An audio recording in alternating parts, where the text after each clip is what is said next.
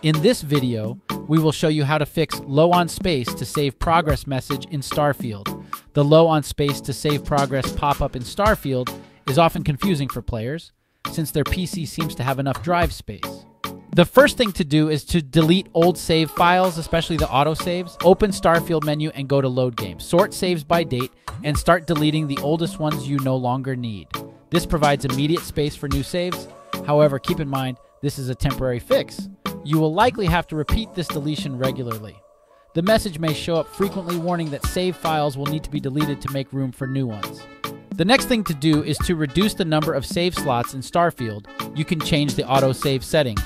Go to the menu and select Settings.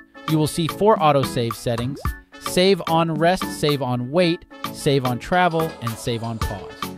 You can click on it and select Disabled for each setting. Hopefully this simple tweak helped you fix the issue so you can keep enjoying Starfield without disruption. Properly managing save files is crucial in an open world RPG, so resolving this error should be a priority. Thanks for watching, and don't forget to subscribe, like the video, and hit the notification bell.